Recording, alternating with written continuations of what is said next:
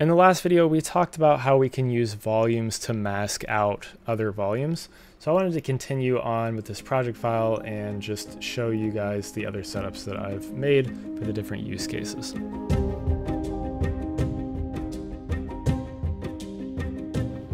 So as I said in the last video, this project file will be available on Patreon for free. So if you guys want to take a look at the project files, go over all the different setups and learn how to do all these different things, got 5 different setups here that you can go over, then make sure to check that out in the link in the description for the Patreon.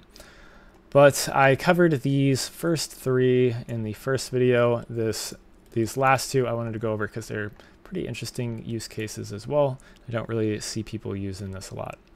So this fourth one here that we have a height field, and we can actually use the same technique to mask out our height fields as well. So if you don't know, Houdini has height fields, which are just essentially 2D volumes. You have our voxelized geometry here, which stores the position, and then the second value of our two-dimensional two-dimensional volume is the height. So if we add in our height field noise, it's storing a position and then the height of our height field at that position. So that's where the 2D volume comes in. So nothing special here, just a randomized height field noise.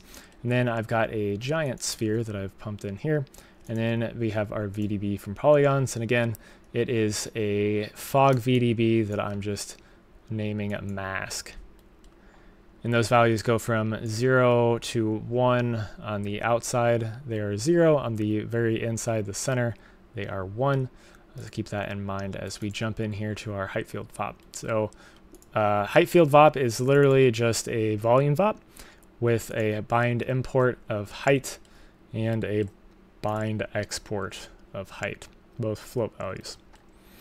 So if we take our volume sample file, so I have actually 3 inputs for this. So I have our height field, our original height field, which is just this flat going on. I have our height field noise, which is going to be our first input. A flat height field is our second input, and then our mask is the third input here. And let me actually just rebuild this. So height field VOP. And I want to do this just so it kind of makes sense of what we're doing. So wire the flat height field into the second, and then the third height field into the last one here. So all I want to do is take a mix node, and I want to mix our flat height field, which we'll need to import, so our volume sample file. Wire in the second input because that's what we had as our input, and then our sample position in there.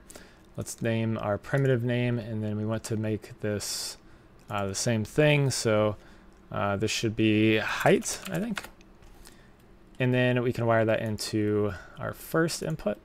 Our second input, we will wire in the height from our noised up height field right here.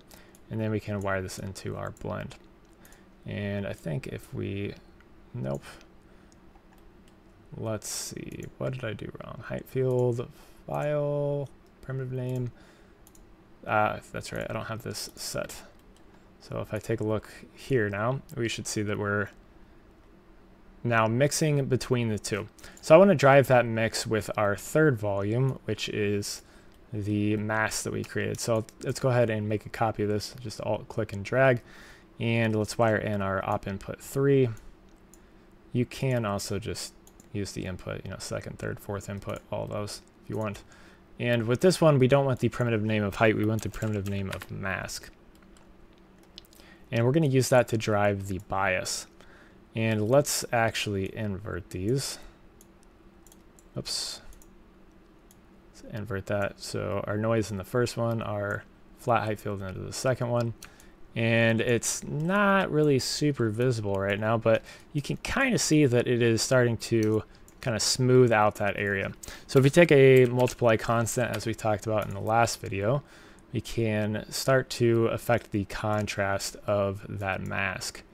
Let's just move that. And we also need to clamp this value because a mask is simply a value from 0 to 1. And we can start to crank up this value, and you can see that we start to get that differentiation in how the contrast works. And again, we can set this object to be whatever we want. So if we wanted to drop down a mountain node in here, we can literally just drop in a mountain node. And let's look at this. Let's crank up the amplitude and the size quite a bit. So we'll crank up the amplitude maybe to not that much, but like, I don't know, 40, 49. Sure, that works. So now if we take a look at our height field VOP, you see we get a different shape there. So we can use whatever shape we want, and we can affect that contrast just very simply with a height field, or with a multiply constant on our mask attribute there. So while this isn't necessarily something that you would probably use in most cases for a height field, it is something that you can do. So let's go ahead. I'm just going to delete that for now. Let's hop on over to our last example here. This one's pretty cool. So if I take a look here, we have this nice little morph effect going on. Whoops. Nice little morph effect going on between our pig head and our rubber toy geometry. So all I've done here is take our pig head, and I am subdividing that out a couple of times and then turning that into a VDB. And again, we're naming the distance VDB to density, since we already have that in the volume VOP there. And then same thing with our test geometry, just moved it kind of into position, gave it the same size-ish. And again, same thing, fill interior, density, and then we're mixing that with a volume VOP. And then I just have a box here for our mask with a match size to get us right down the center, with a little bit of an offset just to affect where it shows up. I'll kind of show you why that is offset here in a second. And again, fog VDB will name this mask, or you can name it whatever you want as well.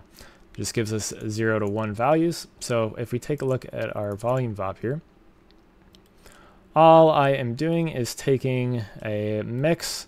We're taking in our second object, so our second volume, which is the density volume of our rubber toy here, and we are taking in our third input, which is our mask. So again, second input needs to be the second object. Our third input needs to be our mask here, just like we did with the height field.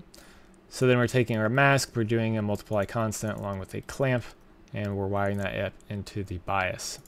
And again, we can affect the contrast of this. So I can make this a super hard contrast. Whoops. Set this to like 10. Make this a super hard contrast, or we can soften this up a little bit and give us a nice, easy contrast there. And if I don't have this offset, that just gives us right down the middle. So offset, change that back. And if I crank up our multiplier here, should have a pretty harsh line right there in the middle if it wants to stop going negative. So you see we have a pretty much very harsh line right there in the middle. Obviously, there's going to be a little bit of a discrepancy in it's not going to be like a super harsh line, just because it's got a blend between the values there. And if we were to take this VDB, and actually this is something important to note here. If you take this, so normally this is set to exterior band voxels, not using world space. I uncheck this, and I set this to the default value of 3, we get this clipping. So if I take a look at, if I hit this little switch right here, which displays the primitive holes, you can see why we have that. So this is where our voxels are showing up. So it's going to have voxels around our first volume. That's what it's going to voxelize here. So anything outside of this is going to be clipped, which if we look at our, actually let's do this, let's template that. So anything outside of these voxels is going to be clipped. So you see its nose is outside of these voxels. Up here it's outside, as well as our fins. So that's all getting clipped off if you look here. So everything outside of that is getting clipped. So that's why we set this to exterior to use the world space, just to give us a good value. And I set this to, what did I set to? 1? Yeah. That just makes basically a giant volume around our object, our voxelized volume, that allows us to not have this clipped off, so that we can get this nice blend between the objects. So make sure that you have enough voxels on the exterior band, and you should be all set with your geometry. Just don't go too high, because that does affect the time it takes to calculate the volume there. And then you can just convert it back if you want. Let's go ahead and just set this back to -0.3, and we'll put this constant back down to like 3, just to give us a nice smooth fall off there. But anyways, that is the gist of how you can go about masking off volumes using other volumes. Key notes to take away: just make sure that you have the masking geometry set to VDB from polygons with a fog VDB, and again, that is going to be a 0 to 1 value, so you may need to adjust the contrast using some multiply constants and some clamps. That can help you really dial in the look to your mask. But anyways, if you want to learn more about Houdini, or if you want this project file, as I said in the start, this project file is going to be on my Patreon for free, so you can grab that on there and go through all the different setups, see all the different settings that I use, and get it there. But if you want to learn more about Houdini, make sure to check out the other videos on my channel. I have a bunch of other stuff on Houdini covering a wide range of topics, so if you're interested in that, make sure to check out those videos. But anyways, thank you guys for watching, and have a good day.